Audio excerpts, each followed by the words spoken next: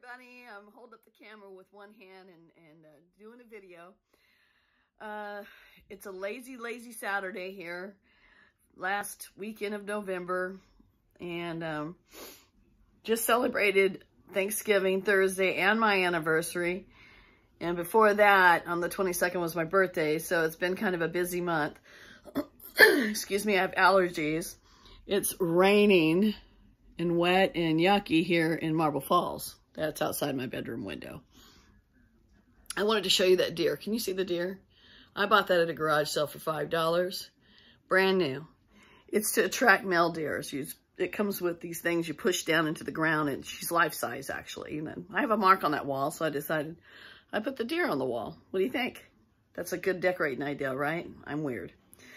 Anyways, I thought I'd get on here on this lazy Saturday afternoon to make a video because it's been a while since I made one.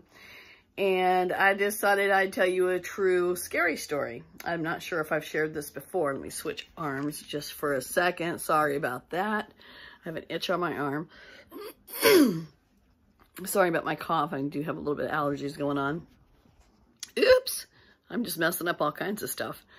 Anyways, just wanted to get on a video. Do a video about this story I have for you. And it's a true story, and I lived in San Marcos, and I had a house out there on 3.5 acres. Missed that house terribly, even though there was a lot of weird things that happened there, and this is one of them. It was, I think it was a Saturday, actually, and I was waiting for a guy I was dating to come over and visit and hang out and watch TV, and my daughter and I were alone at the house. And I was going through this divorce with my second husband. And we had been married about 11 years. And there was a lot of yelling in this marriage. But this is just a strange thing that happened. It's kind of a, I don't know. I'm just going to tell you the story, what happened. And it's really happened, and it's true. And you let me know what you think about it. My daughter, Candace, and I were back in the bedroom watching TV. Waiting for John to come over, and sorry, my hair's falling in my eyeballs.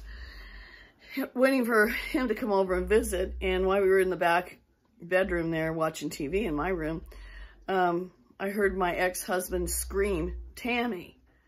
And I jumped up, and my daughter jumped up, and we ran to the living room, and he was like screaming at me, "Tammy, blah, blah, blah," but I could not tell after he said my name what else he was saying. It was like mumbled, blah, blah, blah, blah, but it was real loud. And when I ran down the hall and I was yelling back, "What are you doing here? What do you want?" And when I got to the living room, the voice stopped and there was nobody there. My daughter was kind of freaking out, and I was a little bit freaked out, and I thought, how did that happen? So I looked out front to see if his car was here or there, and looked in the backyard. Nobody was around. So it was really freaky. It's like, how did that happen? You know, I don't know if I've shared this story before on here, but I just think it's pretty weird. But anyways, my daughter was like, "What's going on, Mom?" And I'm like, "I have no idea. He's not here, so this doesn't make sense." And I probably locked the doors and everything. I don't remember what I did. And I went back to the bedroom to, just blew it off to watch TV.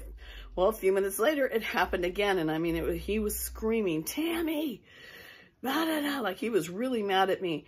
And this time I ran down that hall, and it was like a mumbling, "Tammy, blah, blah, blah, blah, blah." Like you couldn't tell what he was saying. And when I got to the living room screaming back, again, it stopped as soon as I got to the living room. The yelling was there, and then it stopped as soon as I entered the living room where it was coming from. Again, no one was there. Nobody. Not the backyard, not the front yard, not the living room. He was nowhere around there. And I'm thinking, how is this possible? Did he yell at me so much while we were married that it got trapped in the walls and made its way out like a sound on a tape recorder gets, it's on the tape. I mean, I don't know how those things work. But to this day, I thought it was pretty spooky. And I thought I would just share that story with you. And you tell me if you had a strange experience like that. It's kind of a spooky story. And it wasn't my ex-husband, I guess. I don't know, but it sounded exactly like him. I wish my daughter was here so she could share the story with you. We'll never forget it. Anyways, I hope everyone's having a fabulous weekend. And I don't know, lost my train of thought. Anyways, have a blessed one. Love y'all. Thanks for listening.